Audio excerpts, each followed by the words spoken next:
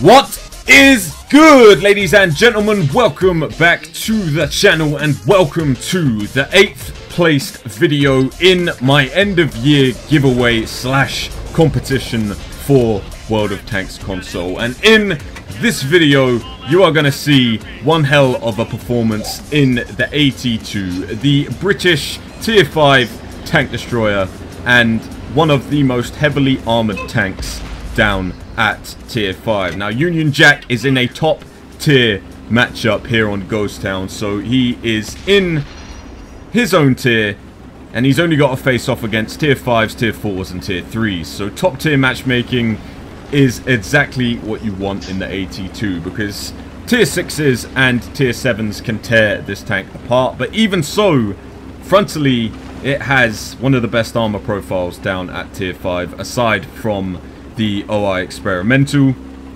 But the trade-off of that is that it's not that fast. As you can see, it only has a top speed of 20 kilometers an hour, and he's only just barely making it to that on flat ground here on Ghost Town. So not a speedy machine whatsoever. But this tank doesn't need speed, it just needs to point its front at the enemy and destroy them. Now he's got some shots at the M7, missed his first auto shot, second one goes in, third one goes in, and the fourth should finish him off.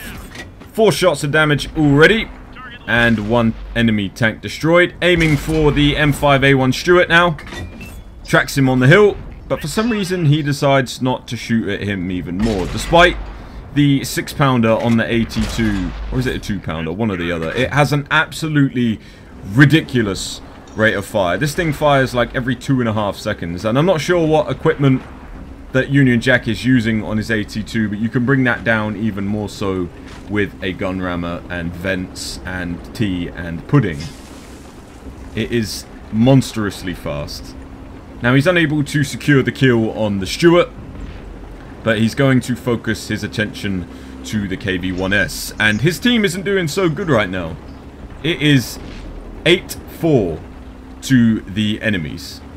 8-4, a very perilous position for him to be in, but in true AT2 fashion, not caring whatsoever, pushes around the corner and gets a nice shot into the side of the KV-5. Should be able to get a few more here, and look at the reload speed. Even though he's missing a few of these shots, it doesn't matter because you can reload so fast that it really doesn't matter. You have so many rounds of ammunition as well. That one bounced, that one tracked him. Now he's aiming for the lower glacis, but you have so much ammunition. It doesn't really matter if you miss a shot, because you got so much and your reload is so good that you can just chip away the KV-1S just like that. Now the M5 is producing himself and he gets taken out.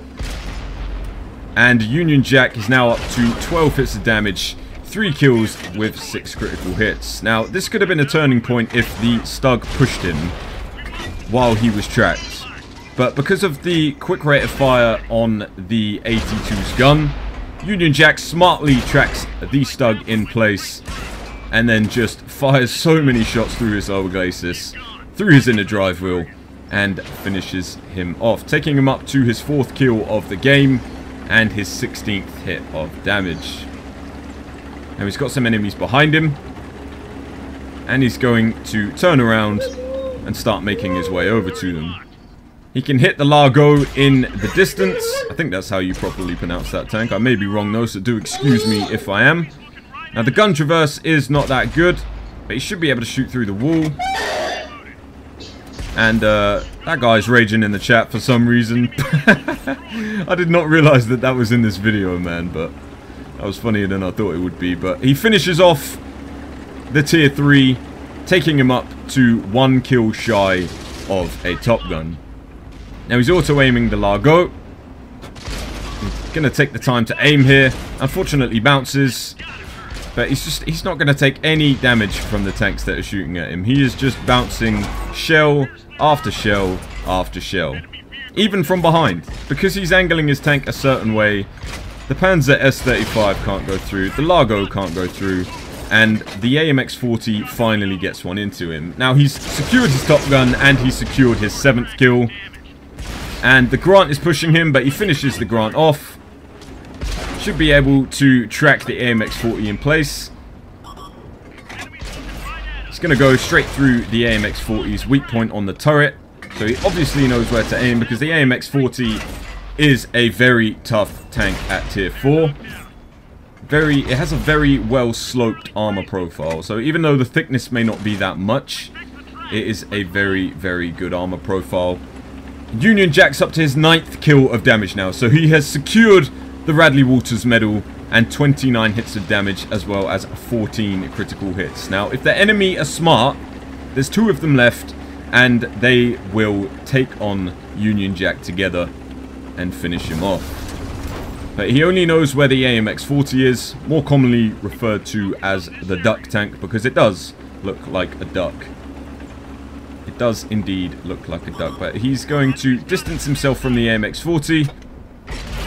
He should be able to track him here. He damages the tracks, doesn't go through on the next shot, and he's choosing to push the AMX-40. The good thing about the AT2 is, even though the gun is very small, it does actually have pretty decent penetration for its tier because it's a British gun. And British guns generally have good reloads, good penetration, and good accuracy.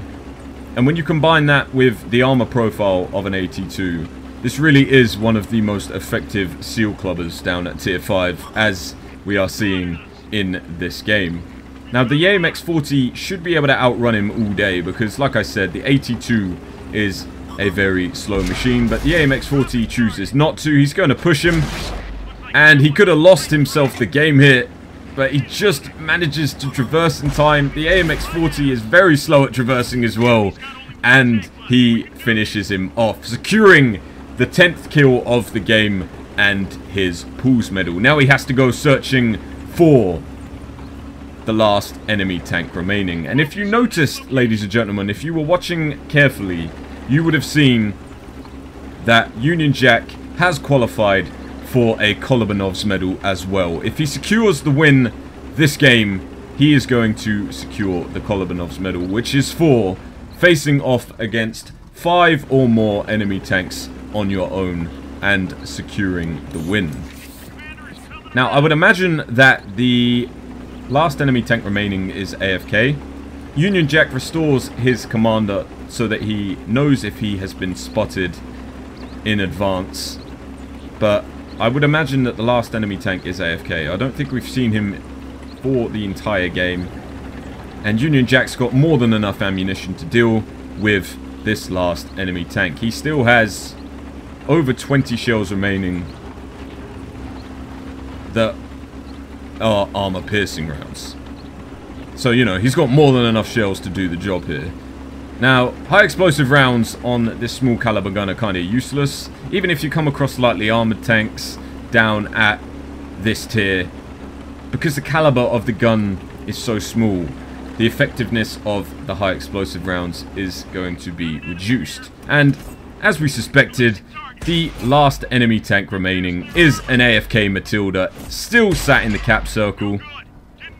And the Matilda's a tough tank, ladies and gentlemen, but look how the AP rounds cut straight through it from the AT2.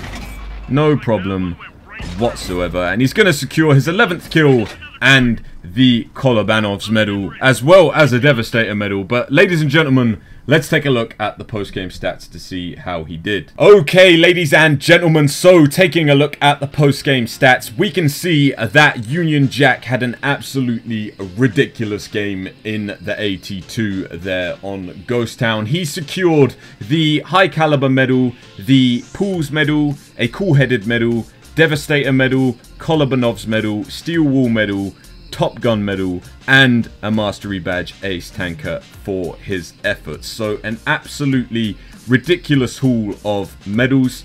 And he secured 48,925 silver alongside 6,118 experience, destroying 11 enemy tanks that game and dealing 2,584 damage from 39 penetrations. He only detected 1 enemy tank. He didn't pick up any assisted damage that game, but he managed to block 2,233 damage in that entire game, which is very, very impressive for a tier 5. That AT2 is an absolute monster in the right situations, and I mean, what better game to prove it? Now, this game is the step up from the last prizes that were given away, so all of the honorable mentions have now been done. So Union Jack 71, congratulations my dude, you have won yourself a Panzer 38H, more commonly known as a Micro Mouse, the tier 3, or is it tier 2? No, it's the tier 2 German light tank, which is an absolute beast down at tier 2, one of the most SEAL Club tanks in the game.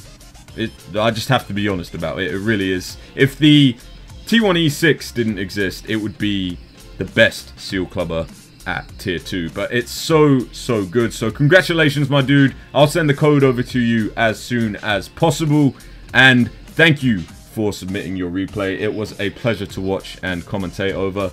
Ladies and gentlemen, I hope you did enjoy. I will catch you in tomorrow's video. Until then, peace out.